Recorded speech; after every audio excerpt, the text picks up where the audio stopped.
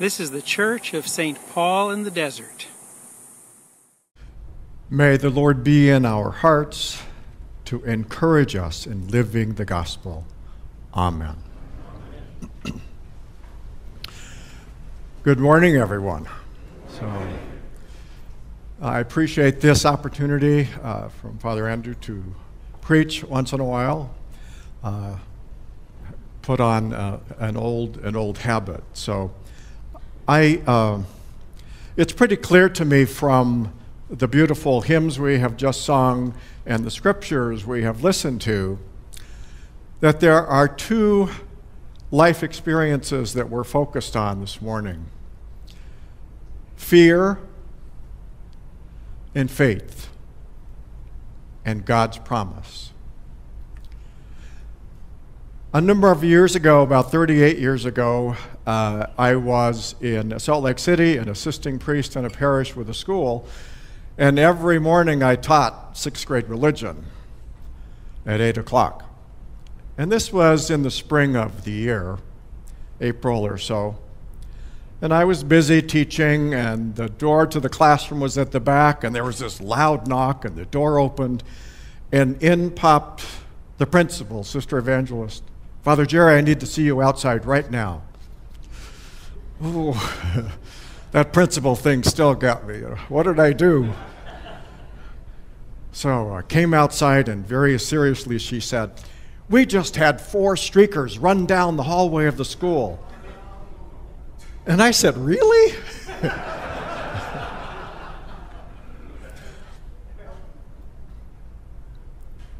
In the second grade classroom doorway was that teacher with 3 of her little ones. One of the girls' name is Andrea. And she taught me a very important lesson for life about that whole experience. She, of course, went home after school, and when her dad came home, she ran up to him and said, Daddy, guess what? We had streakers today at school." "Oh. Well, were they boys or girls?" She says, "I don't know. They had sacks over their heads."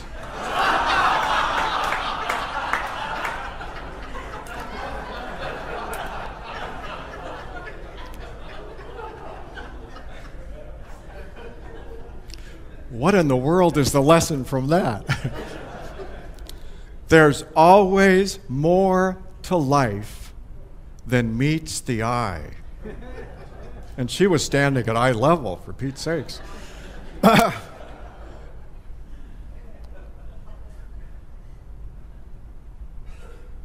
That's exactly what Abraham found. We hear once again the beautiful story of God's reaching out to Abraham and Sarah when it was just Abram at that point and didn't have the fuller name. And saying to them, giving them a promise that was absolutely illogical. There's no possible rational reason for anybody of that age to believe what God was saying. Well, clearly it wasn't up to them. I presume they'd been trying for a long, long time. Nevertheless, to help them grasp what was part of that promise, God took them out of the tent and said, "Look up to the sky. Count the stars if you can. That's the host of generations and nations you will start." Well, remember their perspective. The earth was flat. There was a dome over the earth holding up the waters above, and those lights up there we called stars. But even in that enormously limited understanding, there were more stars than they could count.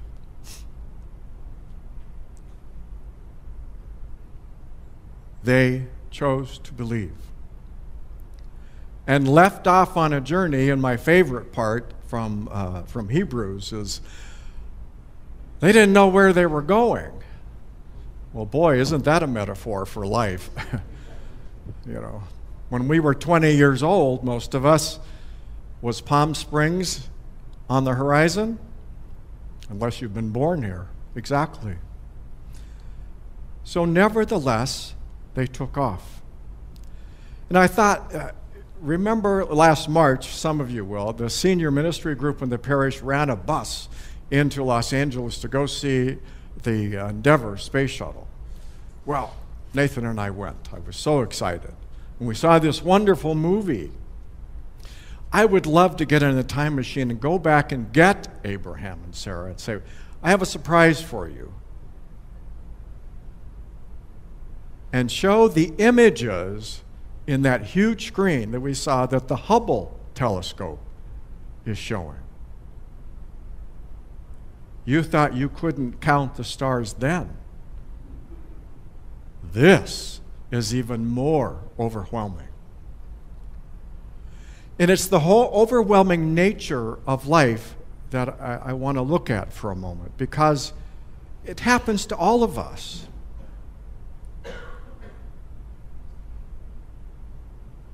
As Father Andrew said, I work in hospice, and I deal a lot with also people after they've lost someone. And, I've lost my soulmate who was with me for the last 60 years.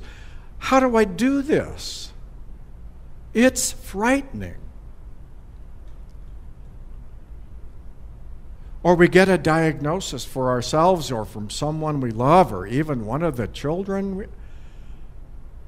It's frightening and it's overwhelming. That is exactly why I believe both God saying to Abraham and Sarah and Jesus to the early disciples. First lines in our scriptures today. Do not be afraid. Notice what they did not say. They did not say, do not feel afraid. It's very different. The feeling is a natural part of life God built into us, as all our array of feelings are, to help communicate something about what we are experiencing right now. And in that fear, there is a lot of energy. But sometimes we can get stuck living in the fear. And that's what both God said and Jesus. Do not live in that fear. Well, how in the world do you do that? That is precisely why we have been given the gift of faith that helps us, as the letter to Hebrews so beautifully says, to have a sense of conviction about the things we cannot see.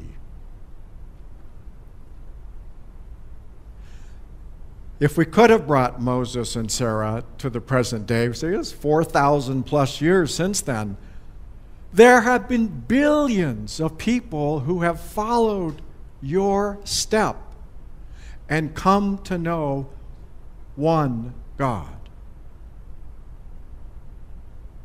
Something they could never have foreseen.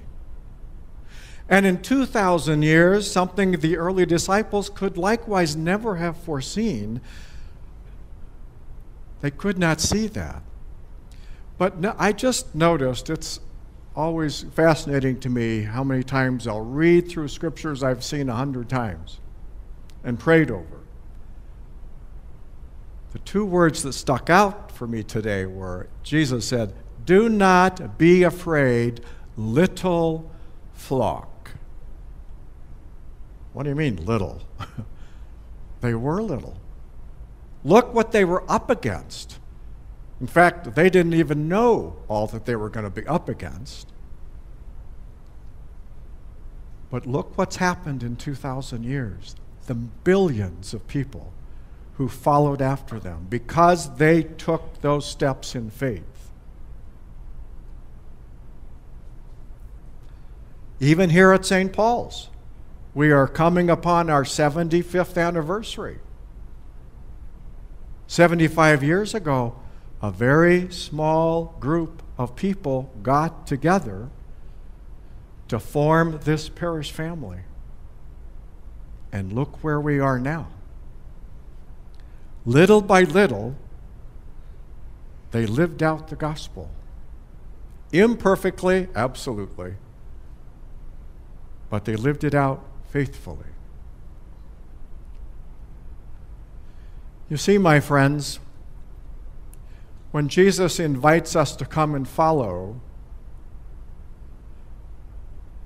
he understands how fearful the journey can be.